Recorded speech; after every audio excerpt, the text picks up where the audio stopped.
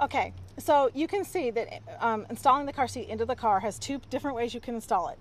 These little tabs right here show you where the anchor system is if you choose to use the anchor. Again, the child would be under 40 pounds for you to do this. And you simply would take this, hook it in on each side, and then tighten it.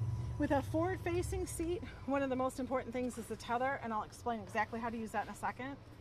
If you choose not to use the anchor, or the child's over 40 pounds and cannot use the anchor system, then you're going to install the car seat.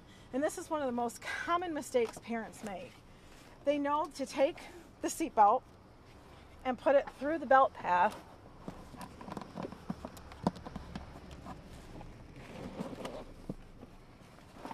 Make sure that you install it with the right receiver there. But then they think that it's installed, but it's not. The car seat is still not installed because this webbing constantly gives. So in order to install it and get it tight with the seat belt, you have to pull this all the way out until you hear this wrenching noise. And you're going to hear it click back in. And when it's doing that, it will not come back out. It's actually in a locking mode. And you simply put your hand in it and tighten it down. You don't want the seat to move more than an inch from side to side. Even if the tethers are used or the seat belt, it's the same tightening. So you have the seat belt through, you have the two fastens in the back are clipped? No, one or the other. One or the other? Yes, you either use a seat belt or you use a latch. You do not use both. Okay, so we used the seat belt, we didn't use the latch. We didn't use the latch because we're going to assume in this forward-facing seat, the child might be at least 40 pounds. We checked to make sure we had extra slack. We heard the clicking. We heard the clicking. We pushed it in. Now are we done? You put some, no, you're not done. And that's where a lot of parents do make a mistake. In a forward-facing seat, once all this is done, I'm going to undo this to show you where this is.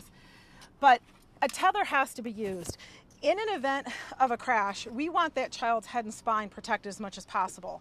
If a tether is not used, this seat's going to come forward like this. And what's going to happen is you're going to be at greater risk for a head or neck injury. This tether strap is on every seat that goes forward facing. And a lot of parents, because it hangs back here, don't really know what it's for. It goes over the back of the seat, and I'm going to show you, this Volvo is very easy to use because I can show you right back here, there's a latch.